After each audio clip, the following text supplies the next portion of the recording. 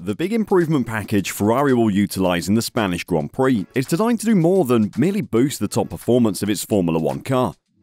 But the design looks very similar to something we've seen before at Red Bull and the other competitors. Have we gotten another copycat on the grid? Have Ferrari finally complied to the race pace of Red Bull? Ferrari has been a constant front-row competitor this season, winning pole in Azerbaijan, but turning that into race performance has been more difficult. Despite being the second fastest team on average, Ferrari has only one podium result from 6 races this season, and is 4th in the standings.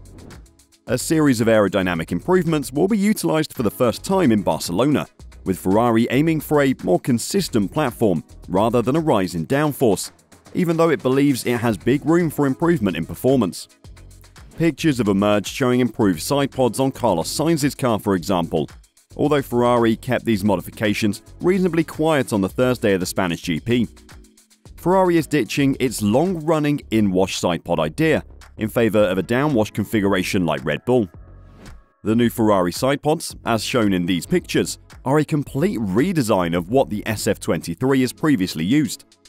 The new version does away with the bathtub middle part, which has been a feature of Ferrari vehicles since the beginning of 2022. Instead, they have a more horizontal top surface that aids in the flow of air down into the diffuser region. This is based on the Red Bull concept, which the Milton Keynes-based team used to improve the performance of the RB19, and which has been adopted by many other teams.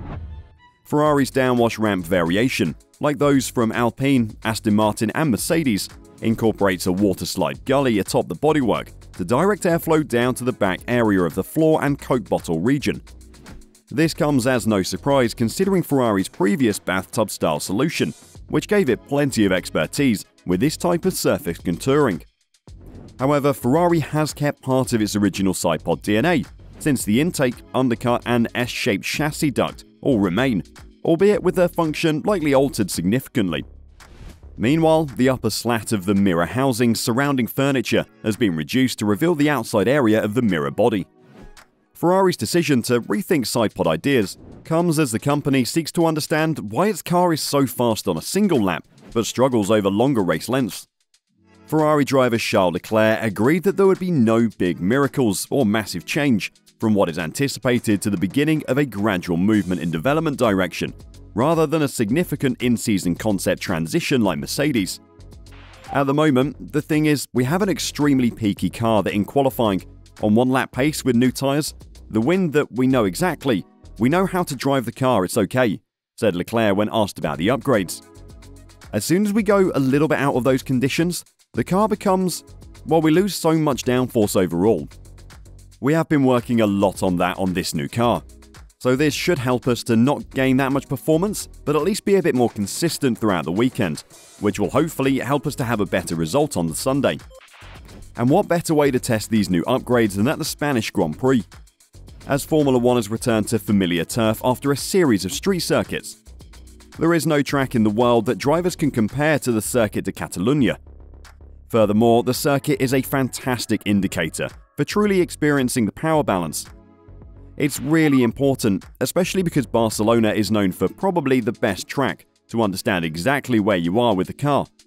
So I think it's really good to have these new upgrades here and to understand where are we, and so we can confirm still our weaknesses, I think in our mind. Even though we've had very different tracks, it's very clear for us where we need to work, and that is mostly on race pace, having a car that is easier to drive, and now, I think, is the perfect track to see whether this upgrade is going in the right direction, Leclerc said. The modifications are anticipated to include floor and side pod revisions, but it will not be as dramatic as Mercedes' evident swap from short, narrow side pods to a more traditional and plainly downwashing shape. It's a bit of a new direction, a bit into what we believe should be the right path into developing this car, and making it a bit more drivable, a bit more consistent, better in the race, said Carlos Sainz. With this first step into this direction, we try and correct the deficiencies we have, but we also know this upgrade won't change our lives from one race to another. It's the first step of many steps.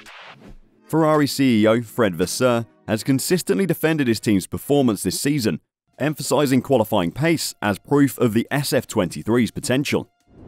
He admitted that Ferrari's results have fallen short of expectations thus far, but he feels they do not reflect the car's real capability, adding that if the car was as tough to drive as some have said, including the drivers, I cannot imagine we'd be 1/10 behind Red Bull in qualifying. Vasseur did admit, though, that there is a distinct difference in the car's competitiveness over one lap versus a racing stint, and the balance shifts from corner to corner, mind alone lap to lap or during a stint, have been a development emphasis.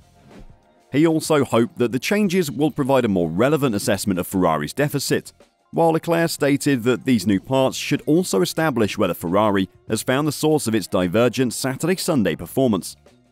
For quite a long time, we didn't really know where it was coming from, said Leclerc. We started to understand where it's coming from, and we are putting our effort into it. Whether this will crystallize once it's on track, we'll see. Ferrari anticipates more modifications beyond this package, but Vasseur insists the car's base stays unchanged. I hope we'll do a step forward in Barcelona for sure, but it won't be the end of the development of the car, Vasseur said. We have updates for the next 2-3 races coming in after this one. So what are your thoughts? Can we consider Ferrari a copycat after their new upgrades? Let us know your thoughts in the comments below.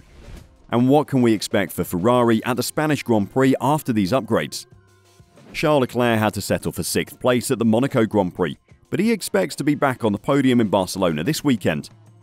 According to the Ferrari driver, winning is not realistic, but finishing in the top 3 is. I think just try and maximise absolutely everything as always, Leclerc said. It's always the goal as a driver, try and improve the car as much as possible. Hopefully have a car that is a bit more easy to drive in order for me to maximise the car more often. Because at the moment, as I was saying, it's very picky, so very difficult to be on the limit all the time. But then, once we will manage that, I'm sure the results will come. The Ferrari driver, on the other hand, is convinced that success will follow once the SF23 becomes less unpredictable.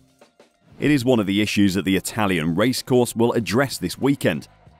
What is possible this weekend? Podium, yes. Victory, at the moment, Red Bull are in another league in the race. So if nothing happens to them, then I don't think it's realistic, for now at least. Leclerc is encouraged by the developments his team has brought to Spain. Ferrari is launching a new rear suspension system that is expected to save time. And as Sainz said in the press conference about the update, this upgrade is not going to change our life from one race to another. It's the first step of many steps to come still. Win or no win, Carlos Sainz is having a fantastic racing weekend. The Ferrari driver is competing in his home race in Barcelona. The Spaniard discusses what the track means to him and what Ferrari's improvements will be able to provide the Italian racing stable. There are a lot of good memories, even from when I was a kid. You know, when I was 10 years old and I came here for the first time to meet Fernando, I met Michael, I saw Ferrari for the first time, Sainz said. And 18 years later, to be actually driving here as a Ferrari driver, with the options of at least trying to get a podium or a win, it's something really special. The Spaniard admitted that he always seems to do somewhat better in his own nation than in other Grand Prix. I'm just in a better mood when I race at home, and I do things with more interest. I do things with a bit more energy, the one-time race winner added. Ferrari has updated its car in Barcelona. What effect will it have? We are planning an upgrade, only time will tell how successful it will be. It's a bit of a new direction, a bit into what we believe should be the right path into developing this car, and making it a bit more of a drivable car, more consistent, better in the race that we know is our main weakness. You've seen it hasn't been an easy start to the season, and we've been struggling, but it is true that with this first step into this direction, we try and correct the deficiencies we have, but we also know that this upgrade is not going to change our life from one race to another. It's the first step of many steps to come still. So what are your thoughts? A good decision by Ferrari and their higher-ups? And is this a decision that Vasseur could be heavily responsible for? Let us know your thoughts in the comments below. And do you think they'll be able to achieve a podium spot? We'll have to see what happens, but for now, the last podium spot seems destined for Fernando Alonso. Thanks for watching today's video. We'll see you in the next one.